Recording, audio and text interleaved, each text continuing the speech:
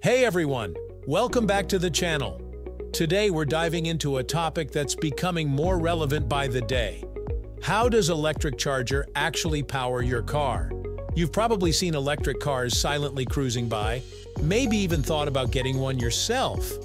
But when it comes to charging, what's going on under the hood, or rather, in the cable? How does EV charging actually work?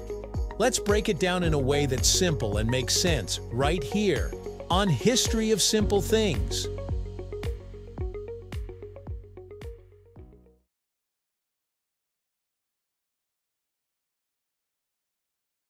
Let's start with the basics. EV charging is essentially the process of transferring electrical energy from the grid or another power source into your electric vehicle's battery. Think of it like charging your phone, but with a much bigger battery and a bit more going on behind the scenes. Instead of filling up with gasoline, you're filling up with electrons. And just like your phone, how fast it charges depends on the charger and your battery's capacity.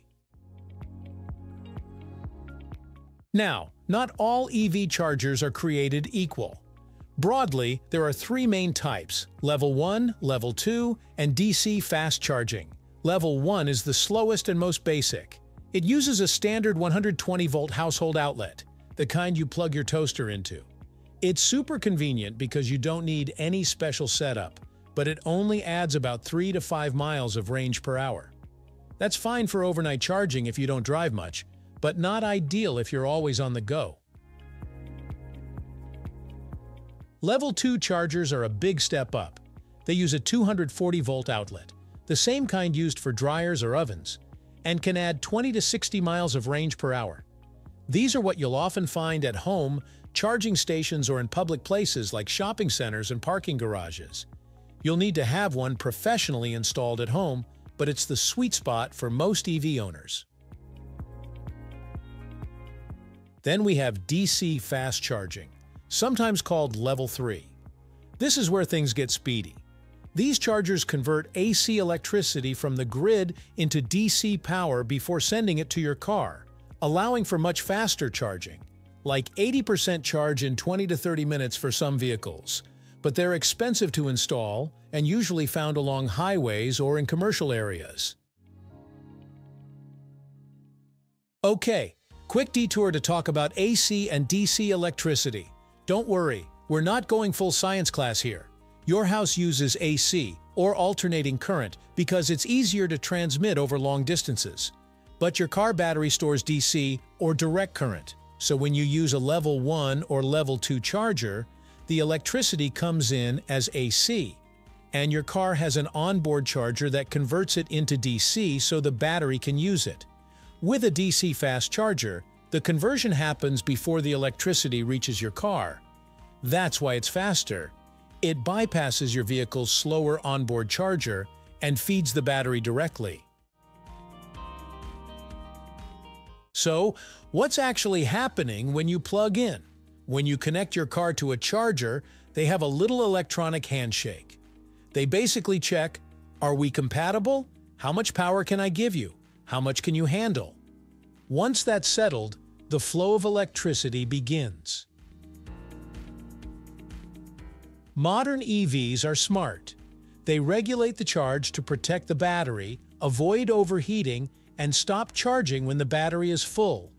If your battery is low, the car might draw more power initially, then slow it down as it approaches a full charge.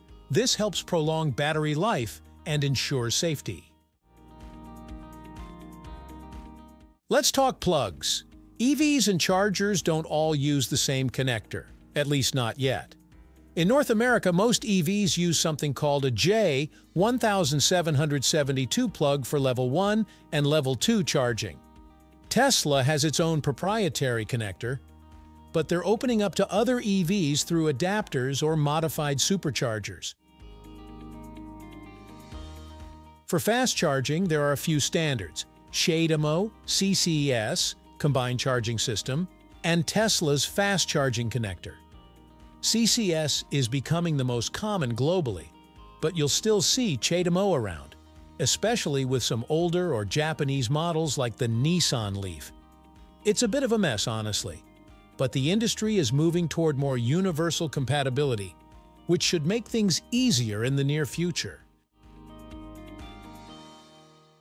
This is the million-dollar question. How long does it take to charge an EV? Well, it depends. Charging speed varies based on the charger type, your car's battery size, and even the temperature outside. As a ballpark, Level 1, 24 to 50 plus hours for a full charge. Level 2, 4 to 10 hours. DC fast charging, 20 to 60 minutes to 80%.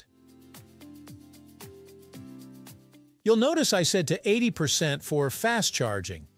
That's because most fast chargers slow way down after 80% to protect the battery and prevent overheating.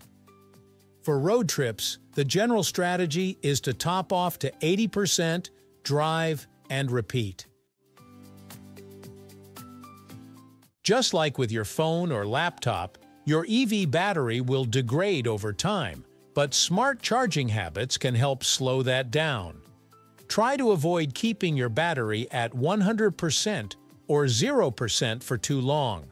Charging up to around 80% for daily use is usually plenty, and only going to 100% when you really need the range, like for a long trip, is a good idea.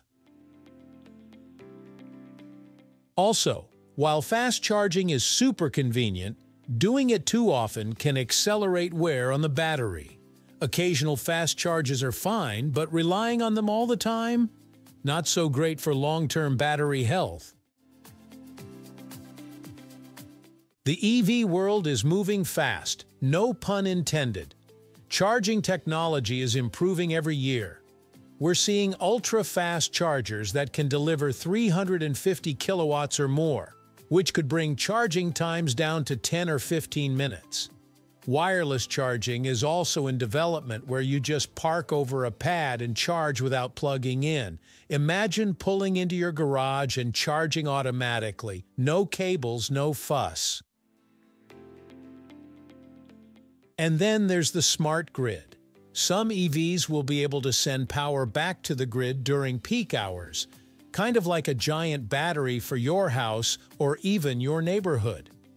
This could help balance energy demand and make the whole system more sustainable. So, that's how EV charging works. From the different charger types to how electricity gets into your battery, it's all part of this big shift in how we think about transportation and energy.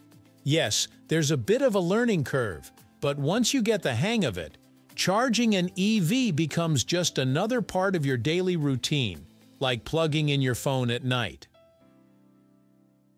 Thank you for watching. If you have suggestions for our next video, feel free to share them in the comments below. We'll be sure to give you an acknowledgement for your contribution.